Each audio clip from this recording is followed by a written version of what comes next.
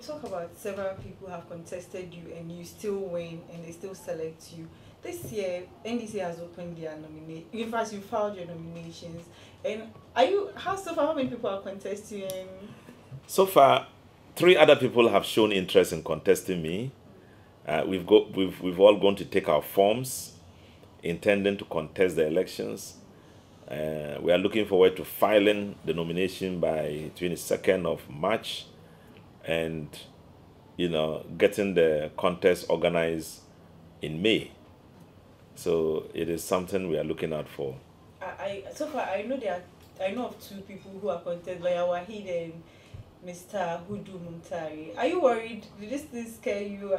Do you get worried that yes, it must be that it is now attractive enough for people to want to contest the position?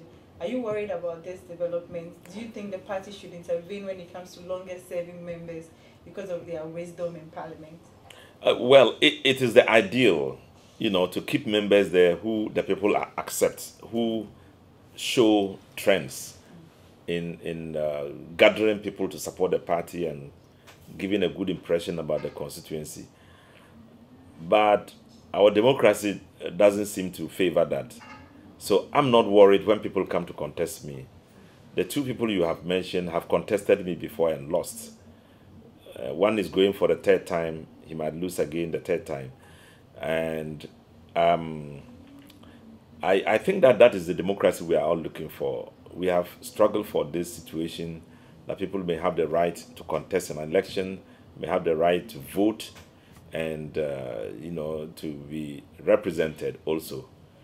So I look forward to it. I enjoy contests because it's the foundation of our freedom and justice that we define after independence.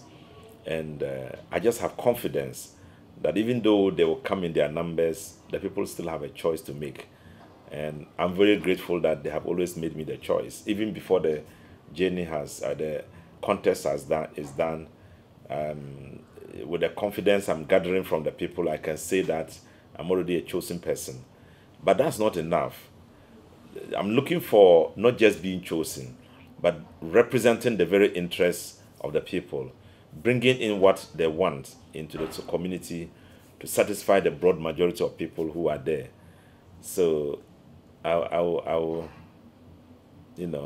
say that I'm thankful for the huge support I'm getting. Can you imagine that the youth themselves contributed money?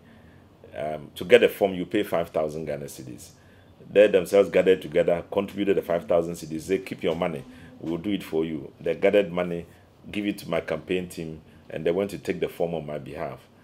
And then even before I got there, they had gone around the whole constituency, met the 200 branches, and got them to sign to endorse me. Even before I'm back in the constituency.